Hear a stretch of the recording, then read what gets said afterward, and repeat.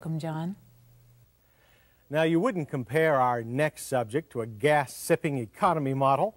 What it really reminds me of is a fine vintage wine, which is to say it's aged well. You know, with a really good wine, it often doesn't matter how old it is, just like this Mercedes-Benz SL design. It's now 15 years old. Sometimes car designs that are only just a few years old don't go down so well. Not so with this latest version of the Mercedes-Benz sports car, the old but new 560 SL.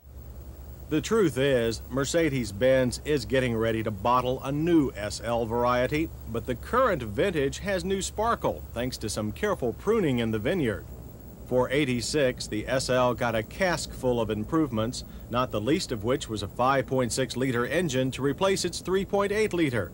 That's where the designation 560 SL comes from. Of course, operation of the folding top is still the same as the 380. First, you turn the lever. Then you lift the hard boot and fold the top forward.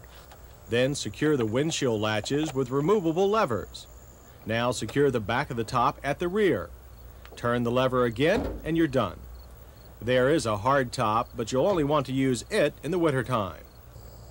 Inside, besides fine walnut on the dash, leather upholstery is now standard, and there's more support in the seats, but still no power adjustment. Seems that for a $53,300 base price tag, that's a significant lack. On the dash, not too much has changed, but what's behind it has. The standard climate control is vastly improved, and the standard AM/FM cassette stereo has anti-theft circuitry. It won't work after it's stolen, though who knows if that will keep it from being swiped in the first place. For the driver, all the necessary gauges are large and right in front, though obscured at the top by the huge non-adjustable steering wheel. And here's a curiosity, a gauge for outside air temperature that's almost as prominent as the steering wheel. Inside that steering wheel, we find something else that Mercedes is prominent in, passive crash protection. The SL and all Mercedes come with the Benz Supplemental Restraint System as standard. The system includes an airbag in the steering wheel for the driver, a knee bolster on the dash, and seat belts for both passengers that tighten up on impact. While there is no rear seat, the SL does use the space for a package shelf. And at the rear, the luggage compartment is very generous for a convertible sports car, and that's with a full-size spare. On top of the trunk, a stuck-on high-mounted stoplight is one of the few changes from the 380 that you can see. But the biggest change of all is that one that you can feel, the 5.6-liter overhead cam V8. Fuel delivery is still by multi-port fuel injection, and even though the engine compartment doesn't appear up to date with that big round air cleaner, it is. There's 227 horsepower now instead of 150 for the 3.8-liter, which speeds things up considerably.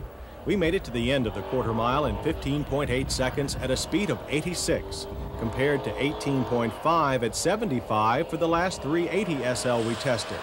0 to 60 is down from 10.2 to 7.5 seconds. Mercedes-Benz has also added an anti-squat feature to the rear axle and made a limited slip differential standard. So on takeoffs in the 560, you now look more like king of the road than queen of the boulevard.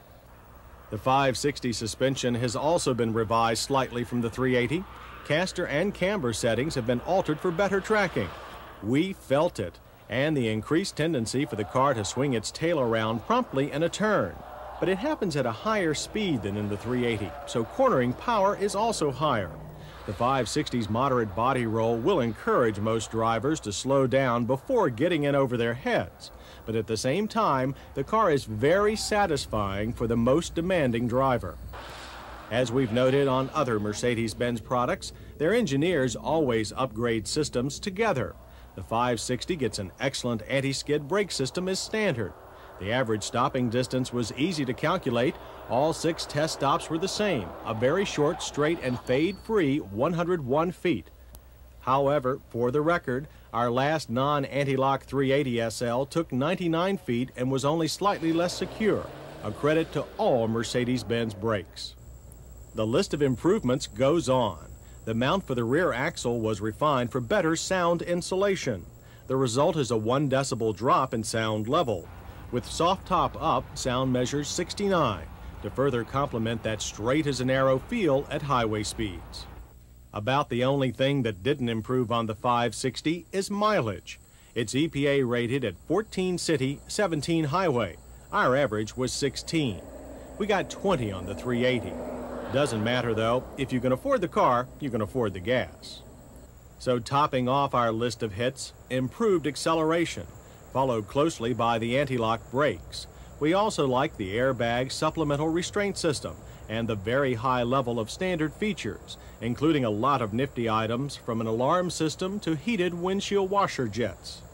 On the miss side, we think a car with a price like this should have power adjustments for the seats, and the steering wheel should also be adjustable. So the 560 SL design is showing its age in some ways, but there's one more thing about a Mercedes.